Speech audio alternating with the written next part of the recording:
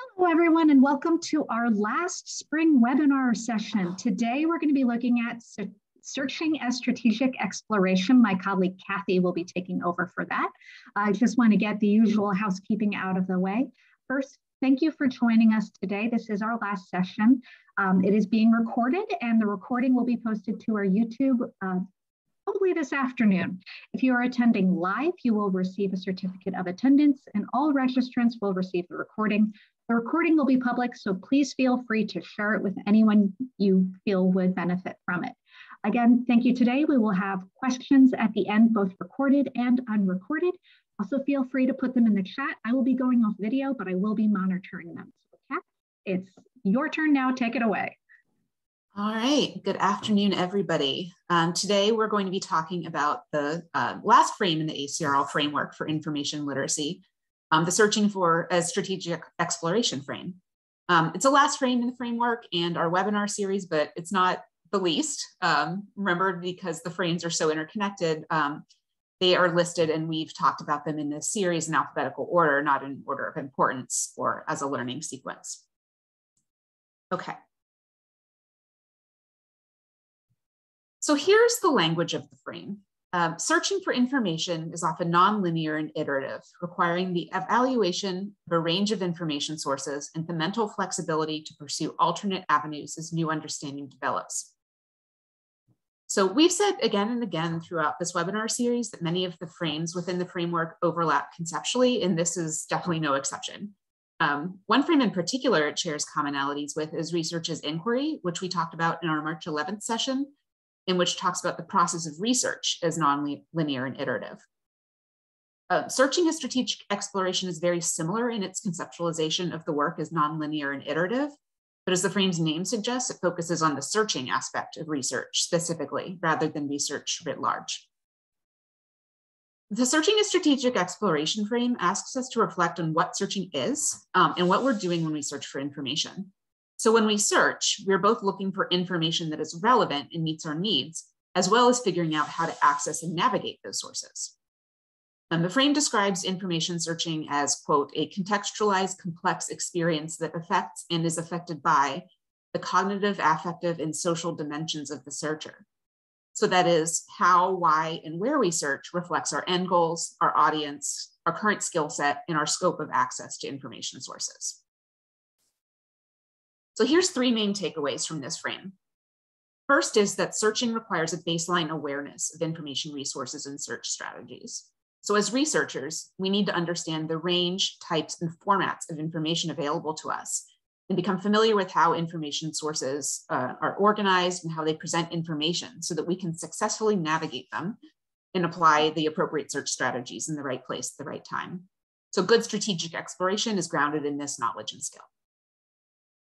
Then, searching requires continual adaptation and adjustment. Searching is necessarily iterative and exploratory. So searching as strategic exploration calls for researchers to, quote, understand that first attempts at searching do not always produce adequate results. So successful searching may require exploring a variety of information sources, from freely available materials to the subscription databases available at the library. And it might require us to use a range of different strategies, from keywords, subject headings, to advanced search syntax. And the last top takeaway here is that searching involves evaluating information sources. So searching doesn't end when we find any piece of information. So it's only really successful when we've landed on information and enough of that information that's relevant, suitable to the context we're working in, and that best meets our needs. So if we're not there yet, we have to keep persisting, adapting, and adjusting our searches until we get there.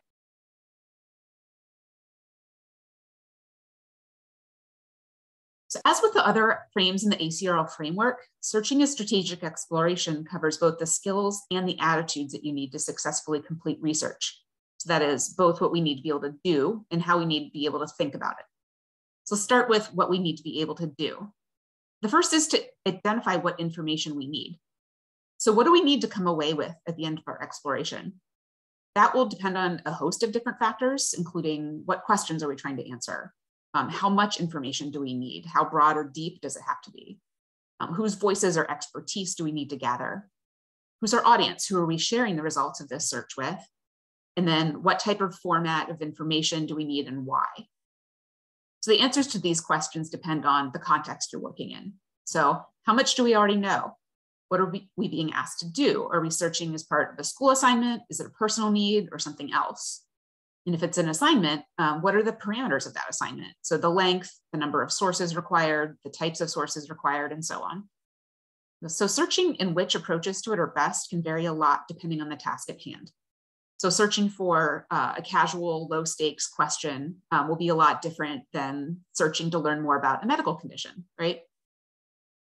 Also, in the search process, as our knowledge grows, we might find that we end up wanting or needing something a little different from what we started out with. And this is another overlap with the research's inquiry frame. So as that frame suggests, we may ask different or better questions as we learn more during the search process. Next, we need to know where we can and should look for the information we need. So based on what we need, what are the best places to look? There's a lot of information out there, and this might evolve during the research process. So we may start on Wikipedia to get background information on a topic, then move on to a general article database, then explore a subject-specific database. In short, we want to look in the right places for our context and need. So we have to consider who or what is likely to create or have the information we're seeking, as well as the answers to the contextual questions that we just talked about. So for quick, simple questions, we might just need a fast Google search. We wouldn't need to use, say, Academic Search Premier or another library database. But for a complex, in-depth academic question, Google searches by themselves would not be appropriate. Another factor here is what resources are available to us. Here at UDC, since we're affiliated with a university that pays for subscription databases, we have access to an enormous scope of information on top of what's available elsewhere through public libraries, bookstores, the internet, et cetera. We need to know how to look for the information we need. So finding the right information across a wide spectrum of information sources requires a baseline understanding of how the information sources work and how to navigate them. So for new researchers, this might start with questions like, what is a database? What's in it? How is it organized? What search strategies can I carry over from the searching that I already do in my daily life? More experienced researchers might ask, within a specific database, does this resource have a thesaurus for subject headings that I can use? What syntax do you use for wildcards or truncation?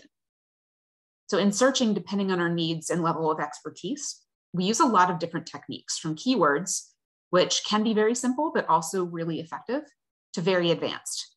And I'll just mention here, we covered a lot of advanced search techniques in our Advanced Search Techniques webinar in October. That is listed on the UDC Library YouTube channel. And then lastly, selecting the best sources. As I mentioned just a minute ago, searching isn't just about finding any information. It's about finding the right information for a context and need. So in order to do that during the search process, we need to continually evaluate the material we're finding, assessing the extent to which what we've found so far achieves that goal. So through examining our searches and search results, we can identify and experiment with adjustments in each iteration of our searching that ideally gets us closer and closer to meeting our information needs. The skills and attitudes involved in this kind of evaluation are addressed in much more detail in the framework's authority is constructed and contextual frame, and we discussed that in our February 11th session.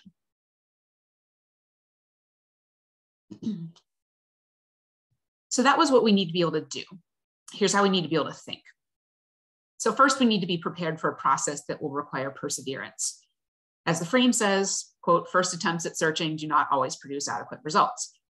So just as the research's inquiry frame does, searching a strategic exploration encourages us to consider research as a process of exploration rather than a clear-cut or linear process. So something that can be messy at times with ups and downs. Persisting through these processes means that research makes emotional demands of us as researchers, as well as intellectual demands. This is something that we try to talk about with students so that they anticipate that iteration in that exploration and consider it part of the learning process for research rather than an indication of failure. We also have to understand that sources of information are really different. So sources of information have different content, different formats, and different value to us at any given time, depending on our needs and context. So if we're doing academic work that requires the use of scholarly peer-reviewed articles, then a newspaper database won't serve us well. scholarly article database would be the right fit. So in other words, we need to be looking in the right places for the right things. And the information world is really huge and really complex. So the frame also encourages us to seek guidance from experts where and when necessary. And that, of course, is what we in the library are here for, to support students, faculty, and staff in building their knowledge and their ability to research and navigate the world of information. And then the last one here is to know when you're done. Do you have enough information to meet your current needs? So searching as strategic exploration explains how part of searching is knowing when you're done. And this might seem simple, but it can actually be really complicated. Sometimes the answer can connect to the parameters of an assignment or a project. So for instance, a paper that requires at least 10 sources will kind of guide you in that direction. Other times it will be a lot more nebulous. So if you're doing academic work or a literature review, you're starting to see the same references and ideas over and over again. You've realized you're at a saturation point. Maybe that's the time at which you're done.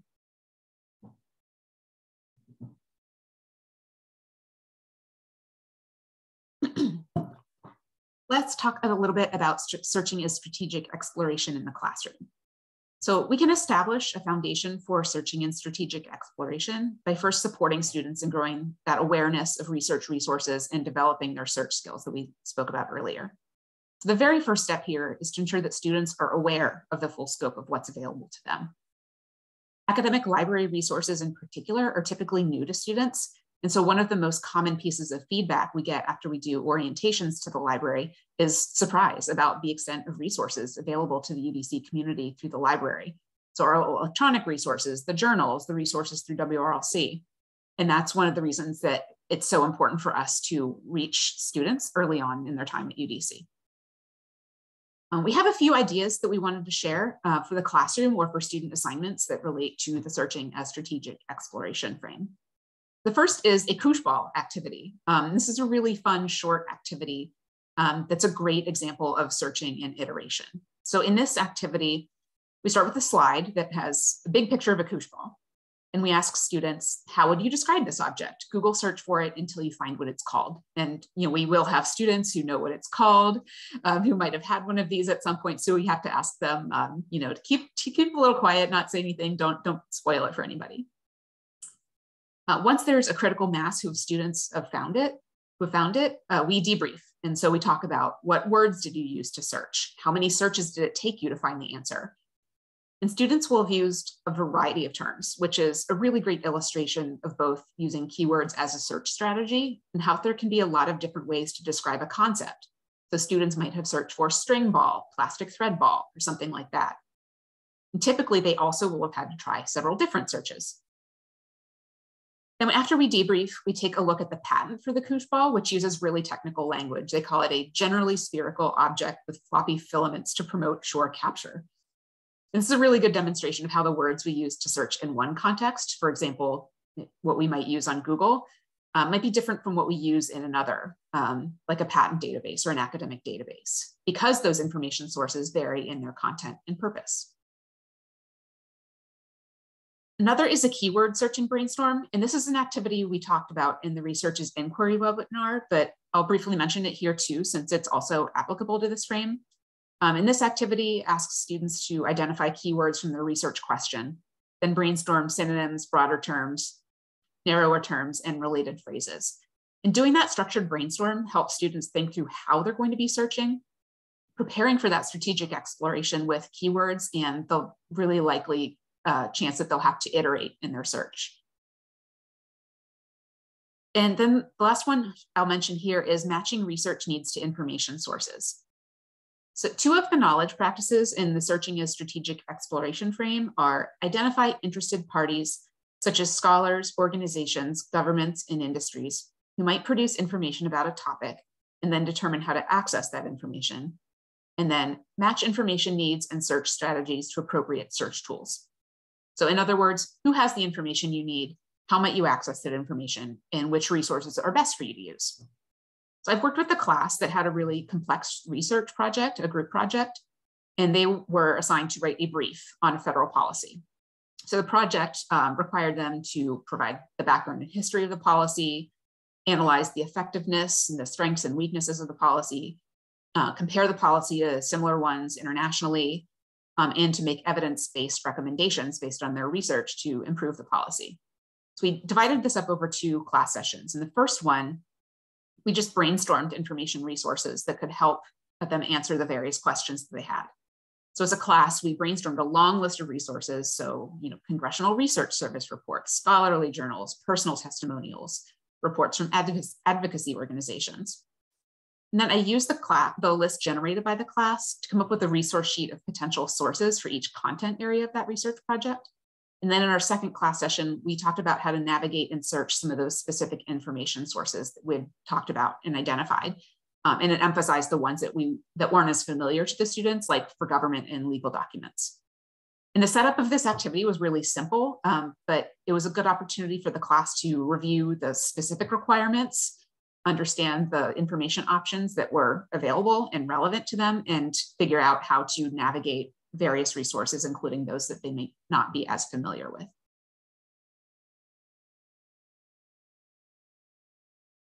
So those are just a few activities we found useful. There's a lot of other activities that we're really looking forward to trying, and some of our favorite resources for new ideas is the ACRL Sandbox and Project Quora, which are collections of freely available tutorials and lesson plans that draw on the framework. So we're hoping to do some of those in the future. And now we can take some questions or have some discussion. Yeah, please feel free to either put your questions in the chat or go ahead and unmute yourself. We'd love to hear from you.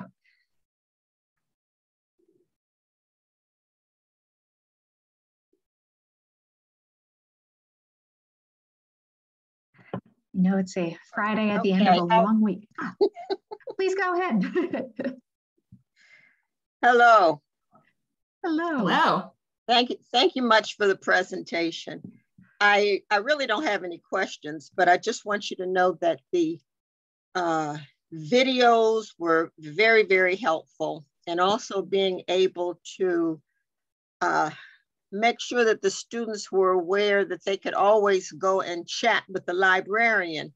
Okay. Some of them have not, benefited from that. So I just wanted to thank you for the resources that are out there. It's very helpful because I have online students, so yeah, they need to be able to readily access materials. Thank you. That's great, and that is the first step of searching, right? Is to just know what's out there. So that is really important. So I'm glad that you're sharing that with your students. And I have a group of students now that are seniors ready to graduate. But of course, when they had their first course, they had the Library 101 session. So I think all the students need to start with that to get them grounded so that as they progress, it'll be easier. Absolutely. That's something that we're working on. Well, you're competing with the causes presentation, so sure. I'm going to kind of move away. All right. Thank you again for joining us today. Thank you so much. All right. Okay. Oh, and Kathy, I want you to know that what the students found so helpful was that CRAP. They are using that and they are referencing it. So I think that's really great. Good. That's awesome to hear. Thank you. Yeah. All right. Bye-bye. All right. Thanks. We'll see you later. Okay. Right. Not seeing anything else coming in. So I want to thank everyone for attending today. I'm going to end the recording. Thank you.